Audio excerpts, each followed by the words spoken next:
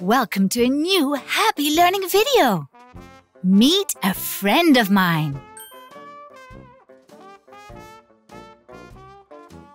Nano is a very talkative robot. He talks and moves like a person. Would you say he is a living thing? And that rock over there. Pay attention. Wow, I thought it was a rock. Sometimes things are not what they seem.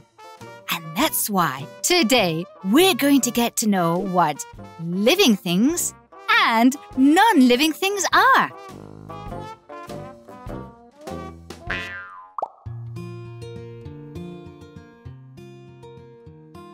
In nature, we can find a lot of things.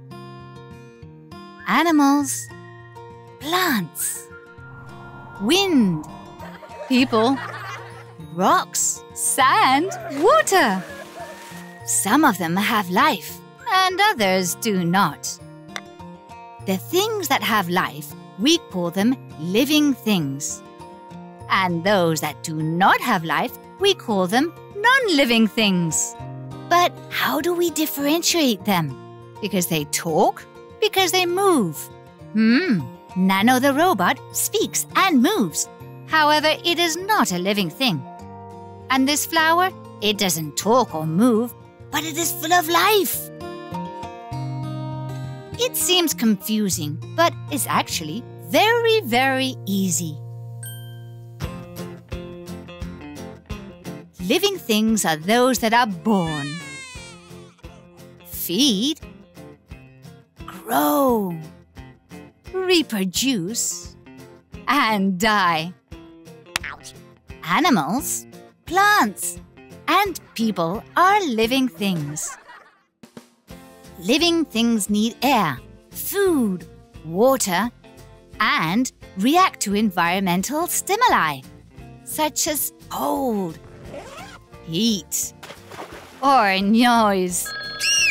What a shock he got! Although it may not seem like it, plants also react to environmental stimuli. Some flowers turn, following the sunlight. And look at this little plant. See how it closes as soon as it is touched? Non-living things, on the other hand, do not perform any of the vital functions. Rocks, wind, sea, fire, and robots such as Nano are non-living things. They are natural non-living things, meaning they are formed in nature, like this strange rock or this cloud that never stops traveling. And they are also artificial non-living things, which are man-made. Yes, like Nano. Or this clock that makes cuckoo. What fun! Non-living things do not eat, or breathe, or feel. Have you understood the difference between the two? Let's review just in case.